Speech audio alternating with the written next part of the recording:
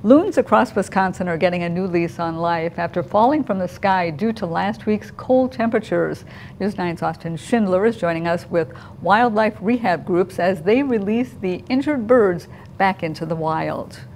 I'm here at Pelican Lake where two special loons were sent back into the wild after a fallout in the sky. Fallouts can happen when the atmosphere is cold, forming ice on the loon's wings, causing them to fall. This is a video taken by Loon Rescue picking up one of the loons in cow manure, causing an eye and lung infection. But after a week of recovery, she's back on the water. These are more simple recoveries, but without them being brought in for care or captured out of small ponds, they can't survive. They also lost the waterproof on their wings, which depending on the health of the loon can regenerate at different paces. Reggie also thanks the public for being so careful in these situations. And if you see a bird in distress, you can always call Reggie with a photo or video ready so they can gauge the bird's condition. In Pelican Lake, Austin Schindler, News 9, WAOW.